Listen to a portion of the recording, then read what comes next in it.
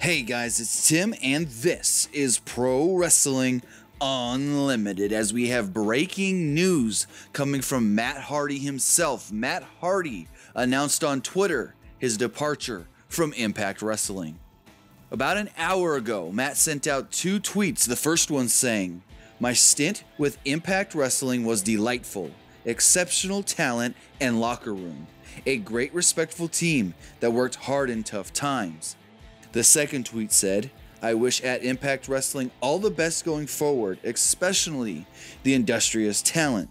I hope they're all treated with respect and fairness."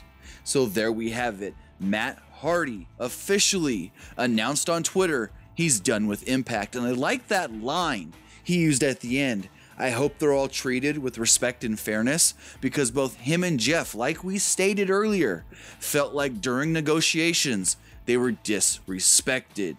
This means that Matt can now negotiate with anybody if that contract is expired. What I was hearing is that contract should be expired no later than like tomorrow. The contract was supposed to expire by the end of February. So did it expire last week or did it expire this week? We don't know. But we do know officially from Matt Hardy himself that he is no longer with Impact Wrestling.